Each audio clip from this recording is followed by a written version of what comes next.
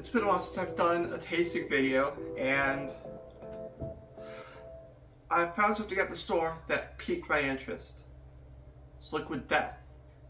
I didn't know that there were places that sold this locally.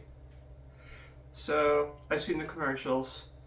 They look pretty interesting. I've seen the ads all over social media. So this one is just the basic drinking water because I can't stand hairspray in a can. Yes, I'm ripping on some of the other branded stuff that's out there.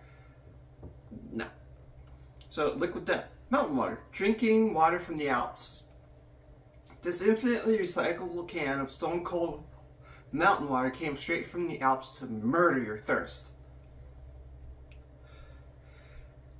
Okay, so when a group of teenagers set off into the mountains for a weekend of regular water in plastic bottles, they became hunted by an aluminum can of mountain water that was dead set on murdering their thirsts and recycling their souls.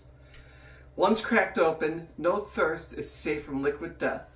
After ritually dismembering its thirst victims, this brutal can of water used the severed body parts of dead thirst to build itself a flesh suit, which it used as a disguise to get a job in marketing. But Liquid Death never took the job. It just murdered a bunch more thirst instead.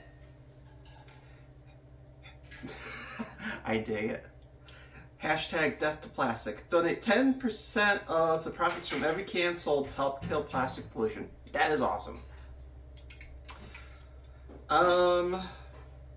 Bottle at source. Frankenmarkter, Austria. Bottle for Liquid Death. Starzinger von Hofstrasse 1, Frankenmarkt, Austria. Made in Austria. For water quality, call or visit liquiddeath.com. Average aluminum can contains 70% recycled material. Average of plastic bottle contains only 3%. Okay, well, let's try this.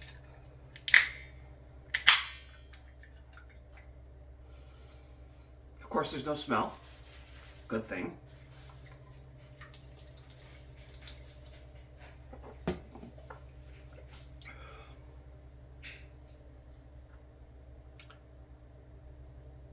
has a bit of an aftertaste. Like, I'm one of those people that can tell the differences with aftertaste with water, whether it's like high chlorine count or if plastic is leached into it. It's different with this.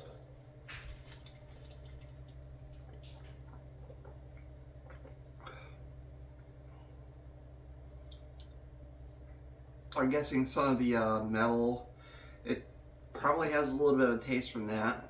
I don't know. It's alright water.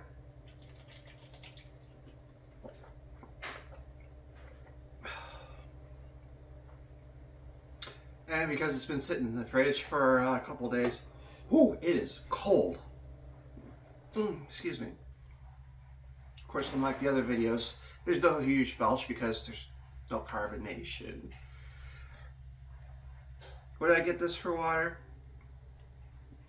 I used one of those pitchers with has a filter in it, so not likely.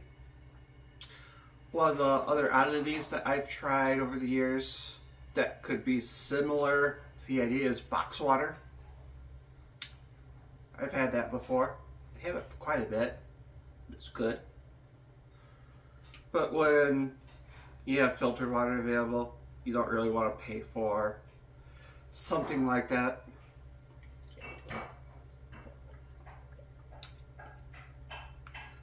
A little bit of a taste, but other than that, it's pretty good. I dig it. Yeah.